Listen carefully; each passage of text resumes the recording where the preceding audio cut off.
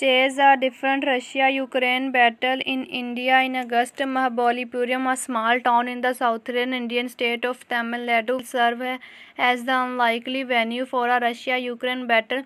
Representatives of more than 180 countries will vote at the sidelines of the upcoming Chess Olympiad, which India is hosting, to choose the chief of the International Chess Federation. FIDE, the apex body for global chess. The fortuner is Arkady Dvorkovich, current president of FIDE and former deputy prime minister of Russia, who is seeking a second term in office. Going up against him is Ukrainian grandmaster Andriy Bryaspolts, who announced his candidacy in late May. There are two other candidates in the fray for the top post.